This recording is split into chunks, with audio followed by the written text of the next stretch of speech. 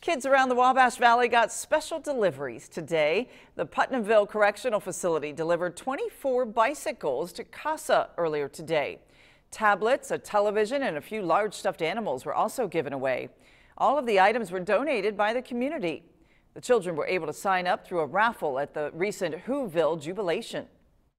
We're super excited of all the donations and the support we've had for our kids throughout the community, and we're just excited to be a partner with them.